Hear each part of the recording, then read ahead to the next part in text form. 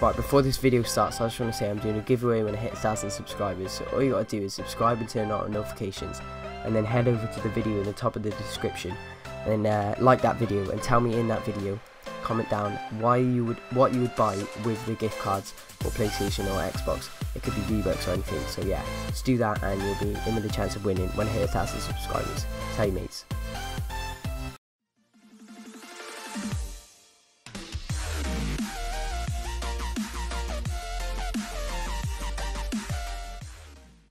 Right guys, welcome back to another video, and today we're going to be doing my Premier League prediction for the 2018-19 season. So I just want to say at the start, this is obviously my prediction, and I don't want anyone like give me hate because I've done something wrong. Obviously it's an opinion, so if you disagree with something, either just say it or put your prediction in the comment. I'd like to see a few more predictions for the whole table, because it'll be interesting to see where you think different teams will come, and obviously it's going to be different to mine. Probably won't be the same. So yeah, we're going to start off. We're going to go from bottom to the top, because I think it leave the like winners till last. So at 20, I've gone for Fulham because I think it'd have to be one of the bottom team, one of the promoted teams to go down. I just feel like that's going to be the case. I've gone for Fulham because I'm a Cardiff fan, by the way, and I'm not just saying that, but I think Cardiff will pull out the bag.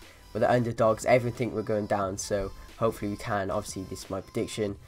And yeah, so I think Fulham, because Wolves have also spent loads of money. If Wolves go down, I'll be surprised because of the amount of money they've spent on like their Portuguese players and stuff. Fulham have bought Schürrle and Seri and a few players like that, but I do believe Fulham will go down. Obviously, I could be wrong.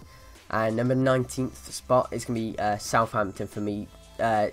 I don't want to be rude, but they're a boring club for me, and yeah, they just, I don't know, I don't think they've signed anyone amazing, and I think that probably they'll go down. I think it's their time to go down. It sounds so harsh. I don't want any hate from anyone else, but yeah. Number 18, I'm going to go for Crystal Palace. They've also, I don't think they've signed anyone decent, and they seem to scrape it every year, so yeah. 17, I'm going for Bournemouth.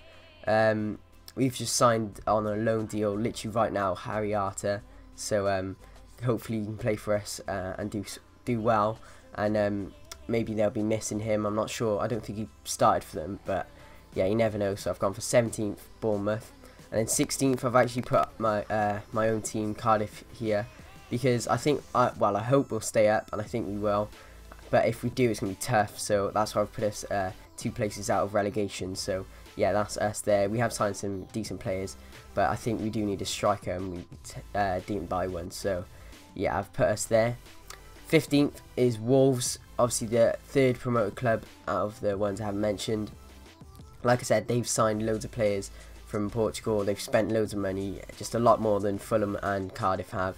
Cardiff spent the least out of the 3, but yeah, just I think they've spent so much, they've got to do it now. They've got to stay up. 14th, Watford. Don't know a lot about Watford, but I've put them there just above mid-table, so, or below mid-table in that sense. So yeah, I put 14th for Watford. And then 13, West Ham. They've just got rid of Joe Hart, obviously, and so like, I don't know, don't really see them doing that well. They weren't doing well last season. New stadium and stuff, they're just not fitting in well. The fans weren't happy, so yeah, I don't see them doing well either. 13th for West Ham. 12th got Huddersfield. I think they'll just stay in the Prem, not go too much higher. I'm not sure where they finished last season, but they obviously did stay up. And Huddersfield, our team I'd like to see do well, because they're like, they never used to be that great, but now they're in the Prem and they're pretty comfortable last season. So yeah, 12th is Huddersfield.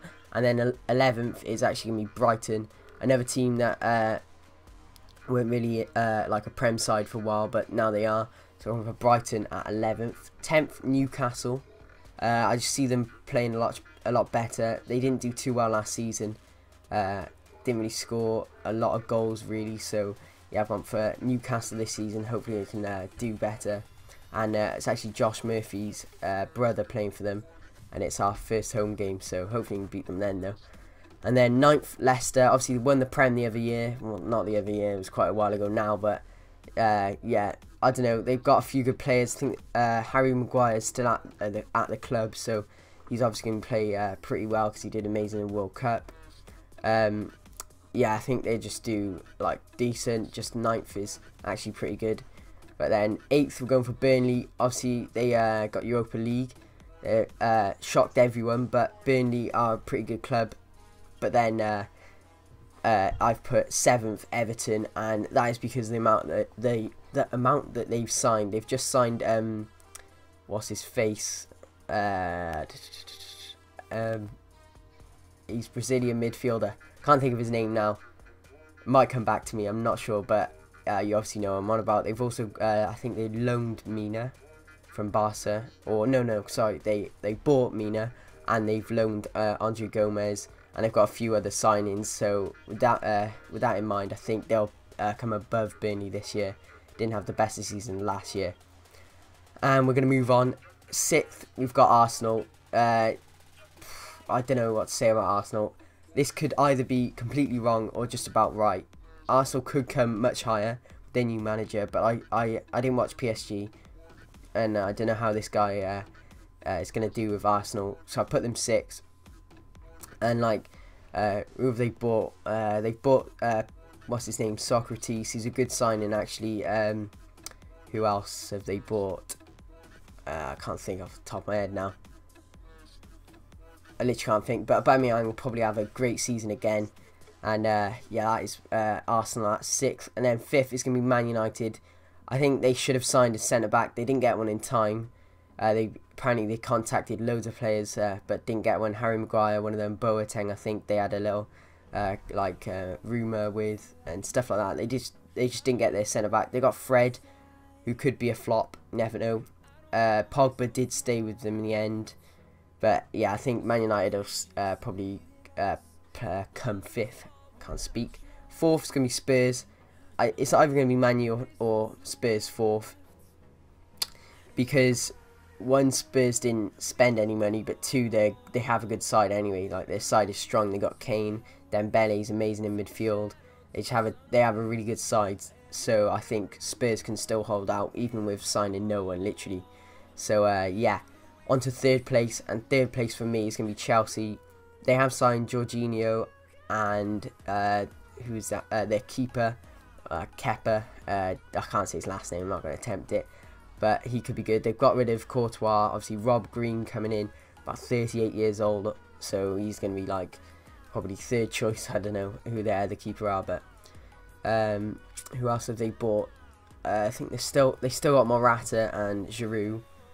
Or Giroud might have gone. I heard a rumour with him. I don't think he did actually. But yeah, not a great striker option. But they do obviously have their last season's striker. But then 2nd I'm going to go for, and this is like, it's between the two, and you all know who it is now, Man City or Liverpool. I think it's going to be Liverpool 2nd. They have obviously Salah, who had the best season he's ever going to have probably last season, and obviously got to Champions League and stuff. But I think they've signed a lot of good players. Fabinho, Keita, obviously Alisson in goal, awesome signing. But I think Man City are going to keep their title again, and just play through the season like they did last season. I don't know if they bought many good players actually. They had Joe Hart back, but then he went to Burnley. I can't think who Man City have bought off the top of my head, but they just got the same team, De Bruyne and stuff like that.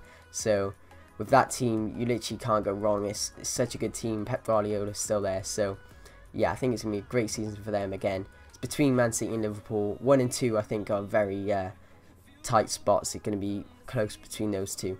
So yeah, that is my prediction. Like I said, this is my prediction, so don't like hate on it, because obviously it's an opinion. So if you have a different one, definitely leave it down in the comments below. And yeah, if you enjoyed the video, please hit the thumbs up and subscribe if you're not already. Peace.